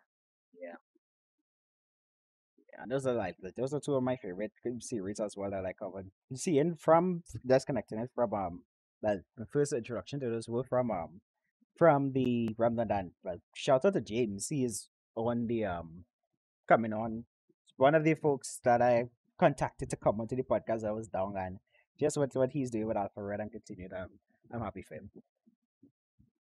It just awesome, an awesome guy, and he just puts out a great product. And his artwork is his Yeah, artwork as well as fire. yeah, it's just great. Mhm. Yeah, Bill. So now we got that out of our system. We double ranted on that. Hopefully find a solution. That's like the current only problem that I see to it right now with that aspect. But hopefully the solution shall come. It Next, will. we are going to bounce off some questions from the Xplanations audience and under the post Sunday that I made regarding the podcast for some questions that people would like to throw at you, as well as some things that people have said about the comic in my comment section and wanted to fight me for it. That I say, you know what, I'm gonna pitch this to Bill eventually when I bring him on to the and let them pick their bone up with you. So first All question, right, bring it on. yeah. So the first question, which the most common question I see is where can these comics be purchased and where are they being sold? Right now, they can be purchased from our website, which is grokcomics.com. That's the best place to get them. And the other place is indieplanet.com has them, and I've drawn a blank. There's a couple more In the places, but the best place to planet go is really our website. audio website, which is grokcomics.com. And I think it also has the tribulationtaskforce.com as a Yes. domain for it too. Yeah, yeah. Yep. Yeah. So you Either guys one heard of those. so you guys heard it from the owner and creator himself, the because it's like I put the the link in the description, and some folks are still like, where could these comics be purchased? I'm like, I'll start back putting the like bubbles. I'm out of the YouTube monetization system for a while, but when I get back into it, I could actually put the direct link bubbles. So there's that call to action directly in the videos. There's a lot of videos. I have to go and update and put the direct issue links to. Oh boy, let me not think about that now. Ooh, that's a mood. Making more work for you. Yeah. So the next question comes from well, I think we covered this earlier, but this was one in the Facebook group from Eddie the Hart, which says, Bill, when did the inspiration to create GROK came to you? Can you define it to a date or better yet a time? Now I know we covered that earlier, but I'm just going through all the comments because there's actually not that much. There's some spicy ones, but not much. Let's get to the spicy ones. Yeah. So I think we covered that earlier. So right. So the first spicy ones. These are two. I read it two back to back, and then you would give your response to it. But the first one is, I'm surprised that this was comment on a question. Both of them are the same nature. I'm surprised that you didn't take issue with the depictions of nudity and lustful depictions of female characters in this comic. I'm also surprised that it made it into any book that calls itself Christian when it's a very obvious problem. What's the deal? And then the other question of the same nature. Now that comment is under my Parables issue 2 review of the sections of the book that highlighted Mariella's story on her I had my response to it. I would echo my response after you gave yours. But the next one was to on the pinup on where I was asking the just putting it on YouTube, community post saying based off of this image alone, using one of the few pinups of Jelly Bean, which I can't wait to see her in action and the last brought forth with the last gen. Based off of this pinup of Jelly Bean, what superhero name and superpower would you give her? And someone took issue with the image, saying, "With all respect in the world, if you are truly interested in expanding Christian fiction through comic books, female heroes and even men should be dressed more modest. This is in no way appropriate for children. It's entirely too revealing. I also think Christians have failed to grasp the spiral from soft porn to actual porn. It happens this fast. It is also all over our cartoons as kids. It's all our cartoons as kids also. So, fumble when I was reading that. But I am like these two people picked a bone with you and your depiction of the like in women in these two cases. So I am putting that before you, and then I will give what my response state was. Well, they're absolutely correct. Sometimes we hire artists and they go a little crazy, and I've already invested the money, so I just kind of go with them. Even some of them are a little questionable. Some of the outfits could be better, but I mean, they're superheroes. What or should they be wearing dresses and high heels and culottes? I mean, there is a line, and one of the things that is being done going forward is we are trying to make sure that the female characters are drawn with a little better proportions. So they're not that kind of target where it'll cause someone to lust or whatever. And being a comic creator, that's a hard line to have women because there's nothing too practical you could put them in. They're wearing gymnast suits, and that's kind of what superheroes wear. But I am aware of that, and I have been a lot more conscious of that as we're moving forward with things. Well, that echoes my response to the two questions as well. Because like for the Mariella issue, my thing that I said to my response to it was that and then there's also the perspective of like loss, especially of someone who has overcome loss and whatnot, overcome loss for myself personal. Like recently, I deactivated my personal Twitter account and deactivated my personal Twitter account because it's just like everything, I don't know, everything on Twitter I could go into a Christian creative comment section or on a Fortnite comment section because I make my Fortnite games and just be lambasted with gifts that are not well for the flourishing of Right, man. So I right, personally right, decided to deactivate it because then it's just like bombarded with those stuff. But what I was my right, response to it was that when, especially with how you guys drew from with Jelly Bean in particular, Jelly Bean and that issue of Mariella. My response to the one with Mariella was that she the context of it and the way it was drawn, at least to me personally, it reflected how characters like Adam and Eve are drawn in the Bible, with the like stuff seen in depictions of like folks like Bible Project or the Action Bible or everything. It was silhouetted. It wasn't it wasn't drawn in a lustful way or right, to like spike pride. Let me pride to spike lust. And then I also say right, is like sometimes there's like some things when it comes to especially with someone who is like not talking about myself, but like just from for personal experience before is like when you're struggling with lust, you have the ability to undress and see everything as lustful.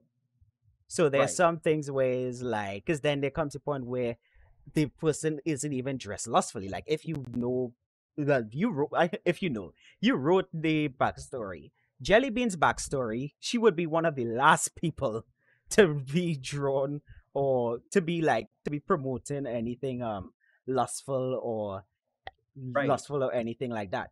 So for me, I was telling them is like if that was like talking from my own experience with lust and stuff is like if that is like causing like because they I remember watching from Ruslan video where he was talking about that topic on like people like oh well all of a sudden this becomes like everything this like turns into a tightrope where it's like well that's not even lustful but it's lustful to me and it's like well yeah it looks lustful to you but in reality it's not like what like in reality what do you want them to wear these are Christian superheroes who to me at least well the actual official remnant artwork that goes into it not talking about because there are some fan art for this competition that I said in the comment section of this video that if anything ever starts to venture into that what I would deem as lustful or erotic kind of area, I am right,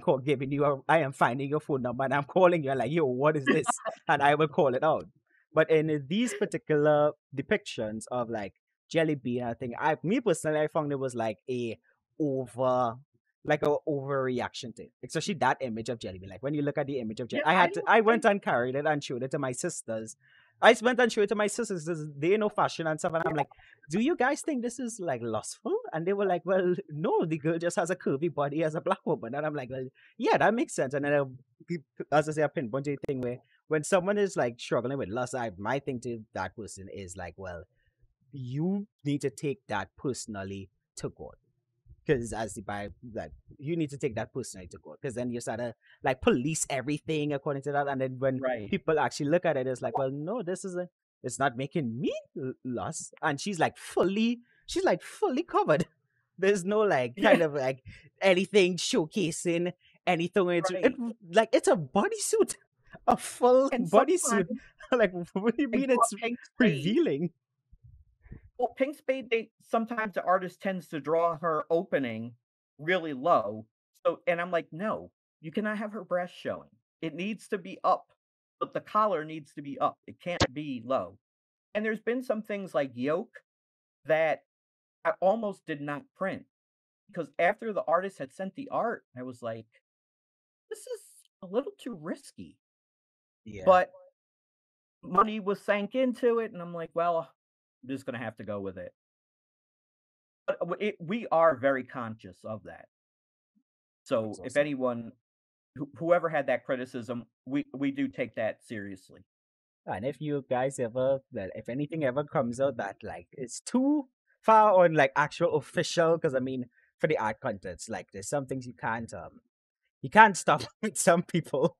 It's Right. just non because I know the Ramdan has a strong to what from what I see a strong non-Christian audience as well, and non-Christian creatives who participate. So one of the things I saw for this wrong is that with Rapture, in some of the early depictions Uh, of Rapture, the chest area is not actually revealing.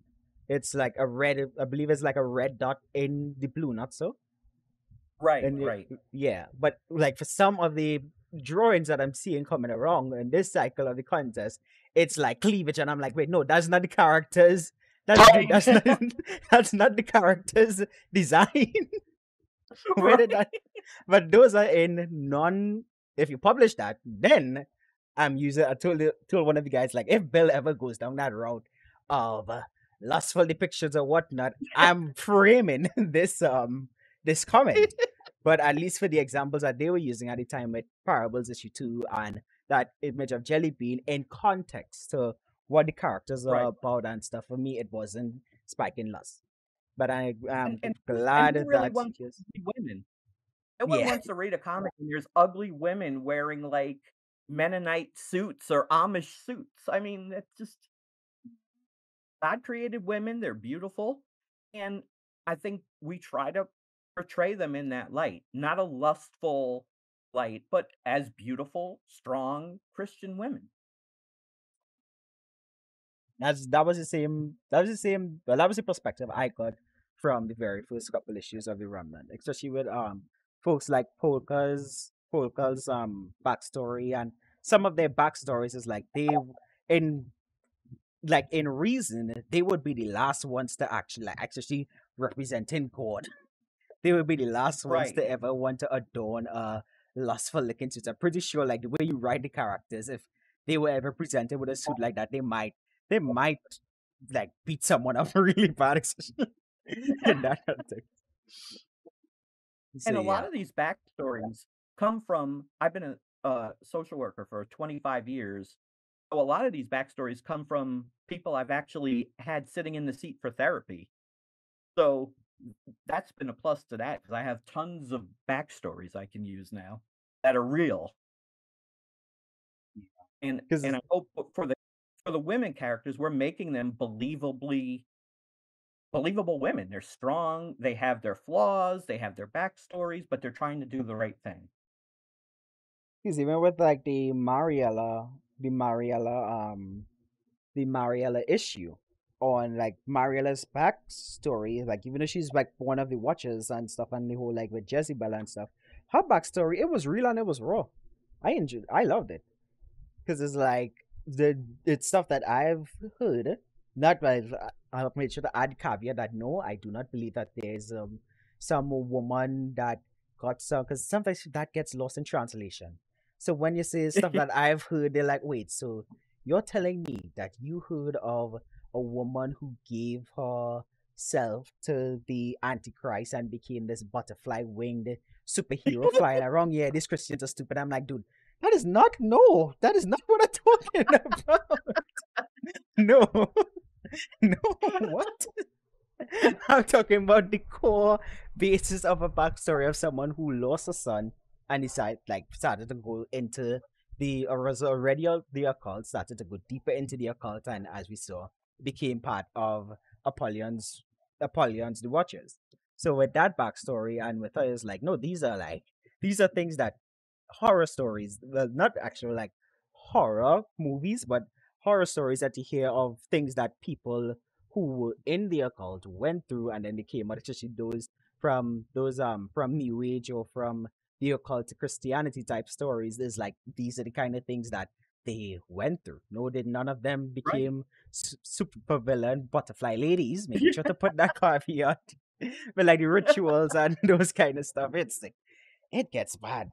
And like when I actually saw Marilyn, I was like, oh no, like we dealing like no, the villains are these aren't sugar coated villains. We're not sugarcoating like I say you're not sugarcoating stories and stuff like it's real. It's real dark and dirty. The way how it actually is in reality. Yeah, they're not sympathetic villains. There's one person on the Watchers who did not take the red baptism. That could be redeemed, but it's one out of the whole group. And actually, Evan David's going to do a story about that character. So, but yeah, we wanted the villains to not be redeemable. They're evil, they're wicked, and that's it. Just say like, what we want in a Christian Justice League style comic book. What do we want the Christian heroes to be fighting against? Other Christians? No. Let them run the fear of the demons. Right. Well, and even when we have things like, okay, like Yoke, she is she was into the occult and yoga and all that stuff, and the apostle goes and says demons flee in the name of Jesus, and she's powerless. And most people would be like, oh, thank you, I've been burdened with this evil spirit and all this, and she's She mad. cusses them out and She she's mad. yeah, she goes and gets more demons. It's So like, I mean, what do you do with a person like that? She had her opportunity, and then she said, no, I'd rather have the demons. And this is indicative of how people are these days. You'll have some people, they'll go to church, they'll hear the sermon, they'll say a prayer, and they think they're saved, and then a few months later, they're like, no, this is too much. I'm not following all these rules. And they're back in the world again. So that's kind of an allegory for what really happens.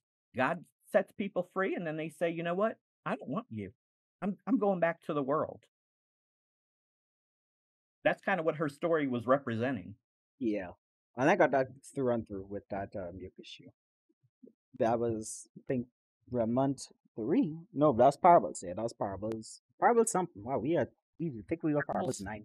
Four, Parables 4? 3, or 3, yeah, Parables or 3. something. I don't even know my own comics. I mean, you're cooking. You have to keep a track of the ingredients. But that's awesome.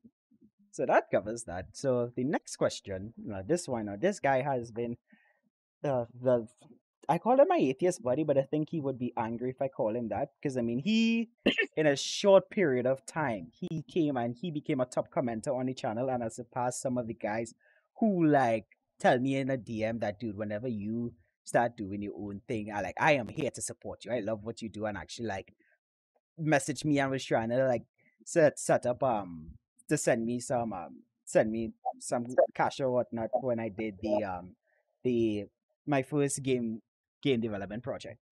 So he has like commented past Nice. and he has become a top commenter. So one of the funny things was you came on the tail end of when I was covering the Remnant books. So he left a comment.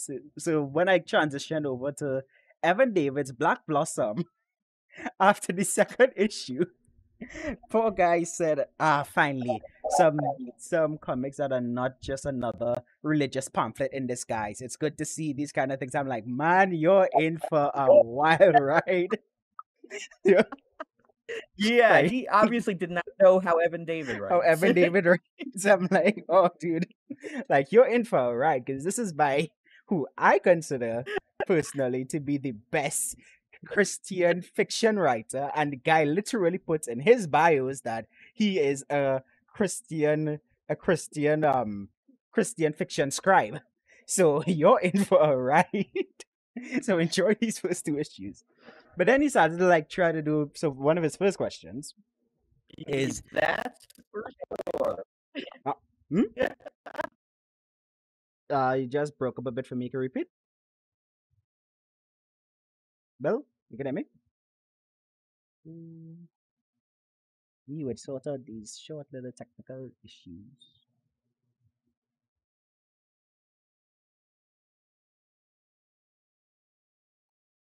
Okay, I didn't say anything. I was waiting. Oh, Hear but me? yeah, I can hear you now, right? Yeah, for some reason on my end it was breaking up. Yeah, I can hear you. You good? Yep, I'm good. All right, nice. Yeah.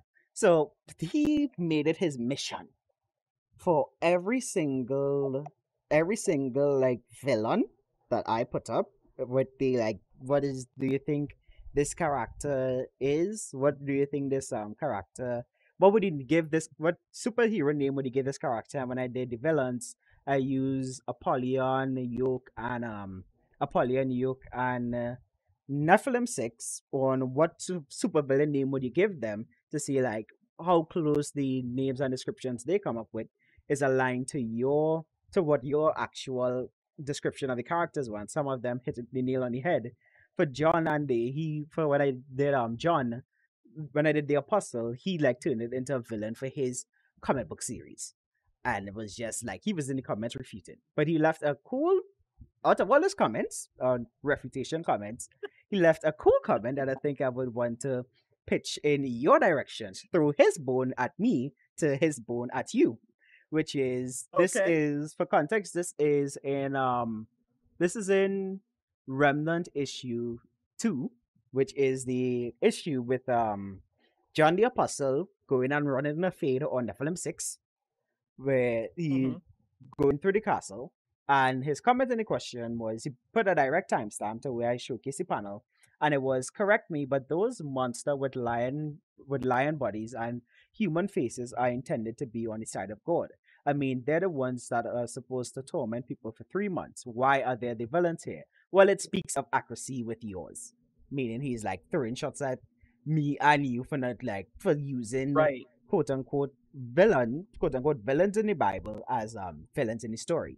Because then he went down a whole thing. Because then I tried to explain, like, because I felt I didn't even pick it up the first time I went through the comic, but the second time I went through the comic on how you're using Apollyon, which I did well, and then what didn't help me either was I make a misspeak saying Apollyon and the Antichrist and merging that with the Bible, and I was like, wait, no, it's the other way wrong. It's not related. Just like I play on names on Apollyon in that scripture in Revelation is you can correct me if I'm wrong, but Apollyon from that scripture in Revelation where the name Apollyon is mentioned is like the dark angel that is in command of the locust. Not so? In the abyss. Right. Right. No. And Right. from my knowledge, that was the perspective that you took from it. And I'm telling like, dude, you helped me appreciate what the author did with this even more. Unlike with Apollyon and pulling from that scripture and then linking it to, well, in context of what the locust represented and everything on how you use them as villains here. But I want to pelt his bone at you so that you could explain yourself on why you're doing this. I mean, you're turning what Well, God is using for, well, judgment into villains. What, like, was that one built? Like, where's the accuracy? well, before God does things, before he does a lot of things, he does foreshadowing of things that are to come. Like with Jesus. The whole Old Testament is pointing to Jesus. Every story, everything in the Old Testament is pretty much about setting up the coming of Jesus. So it's the same thing with this. That's the principle I used. Who says that these creatures aren't somewhere? And who says that God created them? Because a lot of times God uses the things that man comes up with and uses it against them. So these could be creatures that were here that Apollyon has created. I mean, there is no one answer to it. I like those characters. I like the description of them. So I figured if the Antichrist was going to use something, why wouldn't he use something that's going to be used in the end times, whether he has a part in it or not? That was the same perspective I And got from it. and you know what? Awesome. If that's the question, you're really reading too much into it. Yeah. Sometimes it's just okay to let things be. No, that's awesome. And Because yes, Apollyon is the one who controls the gate with the locust. And when you start looking at his names in Greek, it's Apollos. That name kind of carries into a lot of things, including extra biblical things and pagan things. So I figured if I'm going to use that the name of the villain, the main villain who's going to be the Antichrist, it should be something like that. That's synonymous with an evil, wicked person. So, it wasn't too deep of a yeah. thought with it, really. Some things just are what they are. Because even and even how you used it in commentary sources, Apollyon is not linked, and that's why I realized like because describing the whole thing with like the mark of the beast and all those kind of things, it was kind of like button heads on further comments were like, well, that doesn't make no sense why the devil would want people to take the mark of the beast and worship him when they all go into damnation. I'm like, I'm not as I say, my atheist buddy, because he comments a lot. He comments more than the actual people who hardcore support. So at least like He's no longer like for me his comments sort of like gives perspective on like I like it because it gives perspective on what like hardcore atheists see Right, but see of the Christian comic series because I'd never want things to be like just an echo chamber in a sense. But then there's sometimes where some right. comments are just like, okay, buddy, you could keep with that Well, there. I mean I say yes. and as Most far about the as like comments. Satan goes and the Antichrist, Satan knows he's defeated. He knows this. So what is he going to do? He's going to take down as many people as he can. His whole sin was pride. He wanted to be worshipped. He wanted to be like God. So of course he wants people worship him. That's one of his main goals. He Even wants though he people to knows the adore end. him, distract them from God, give them everything they want, and then they ultimately are damned. That's the way it I goes. don't, Yeah, I mean, I think you answered it for me. You answered it and took the bone that was thrown at me that I said, hey, I'm going to throw at him. Because I told him directly, I'm going to throw that bone at him. And I think you answered it perfectly, at least with the context. Because I don't know if you saw it, I think you might laugh if you see it. But in the last issue of the last podcast interview, well, not podcast interview, last podcast installment, I did going through the names that people gave to some of your remnant characters and I highlighted his how we turned your characters into villains, all your heroes into villains and your villains into heroes for his original his OC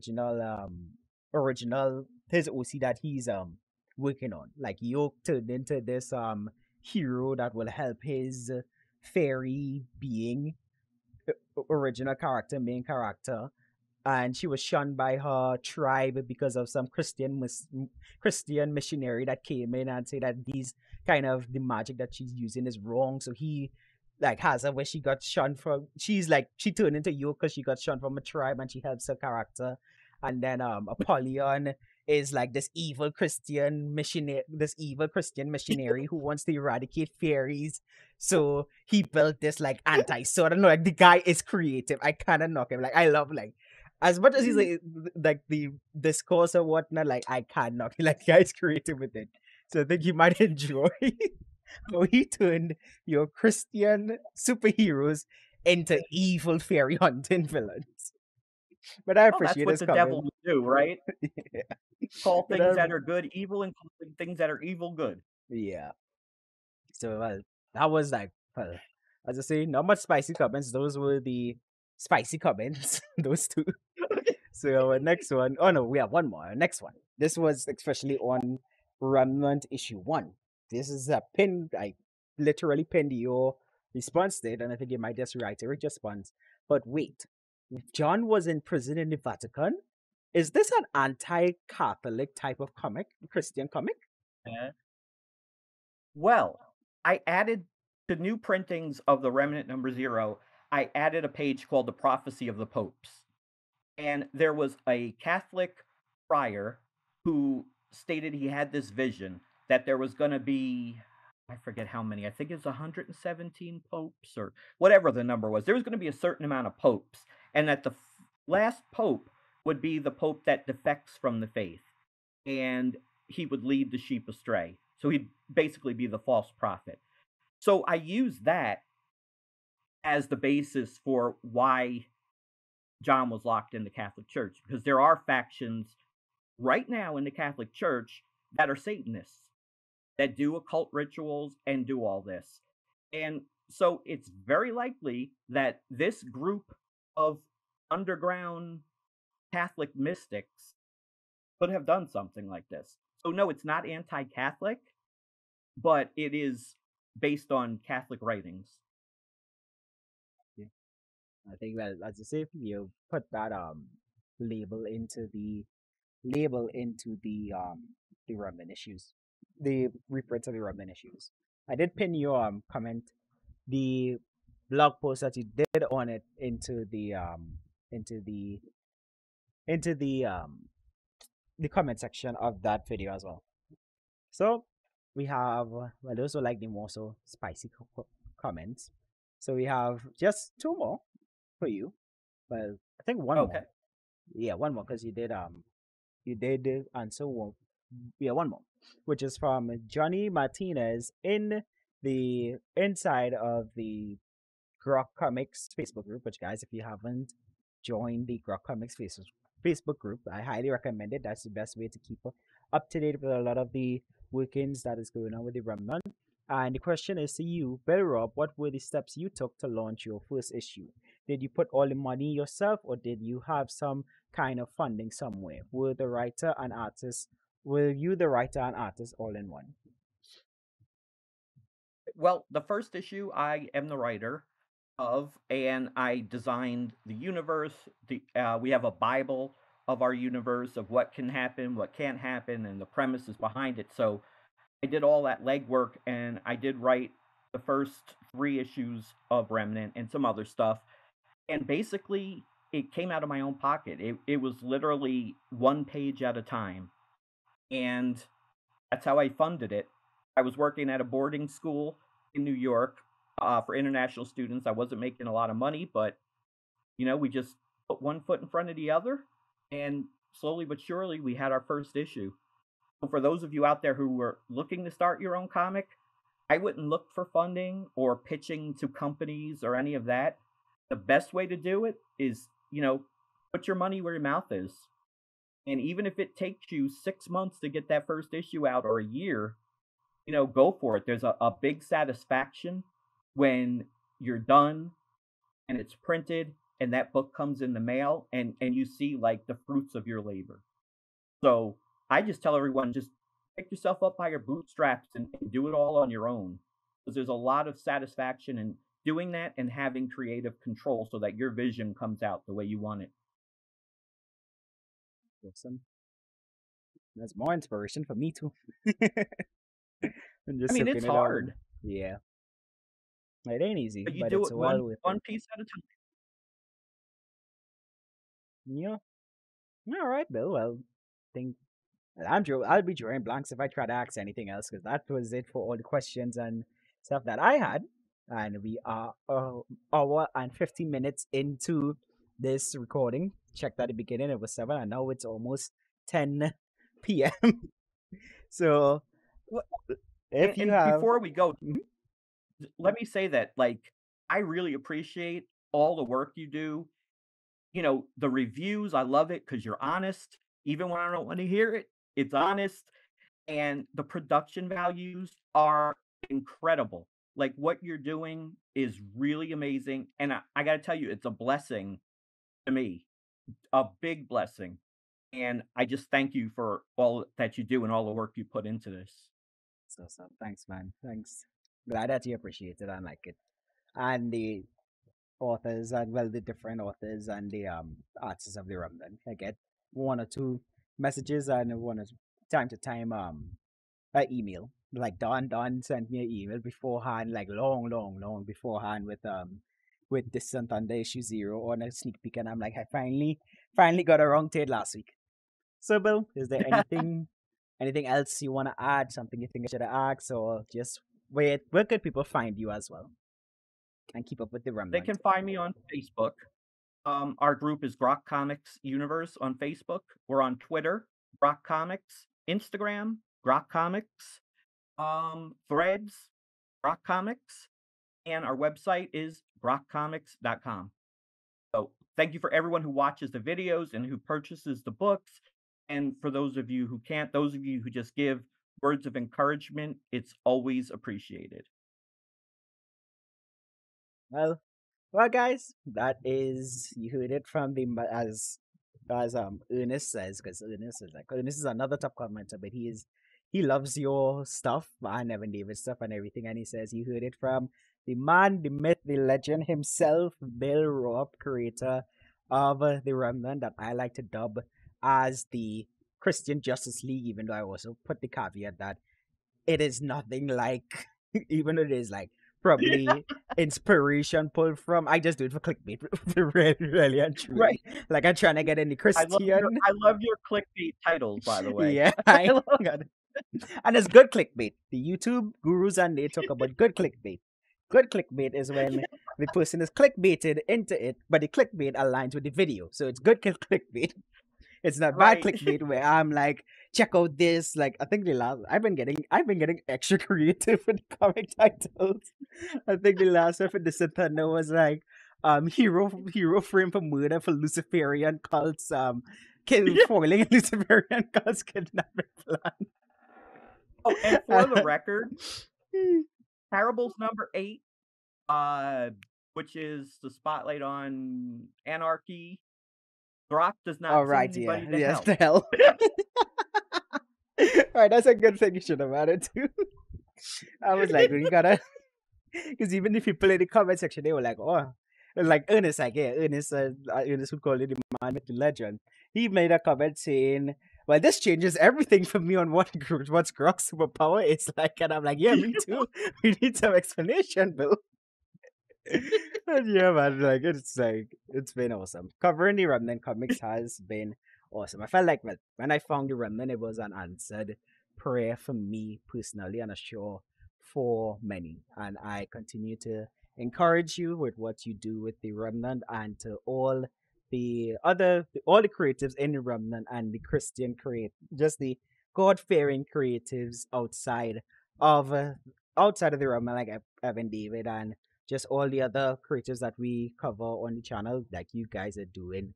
I know right now it may seem like bleak in some instances, as you say, stuff kind of in the red, but I believe that once you stay the course with God and the instructions and the vision that He has given to you, it would be well worth it, especially if it's aligned to Amen. His perfect will.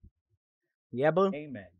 So with that, guys, thanks for listening to this installment of the Kedoshim Initiative Podcast, pod, our very first interview with none other than Bill Raupp. We would have him on again in the future, of course, because we have to keep sending the comment, you keep sending the questions, and we would keep pelting those bones that you pelt at me at him. So that's it. So guys, be sure to follow us on all socials to keep up with the Christian creative reviews. You can find us on everything at the Xplanations and our website at theexplanations.com. That's it for me, and thanks for listening and watching, and God bless. Do enjoy the rest of your day, night, evening, whenever you see this. Bye. Yeah, that was awesome.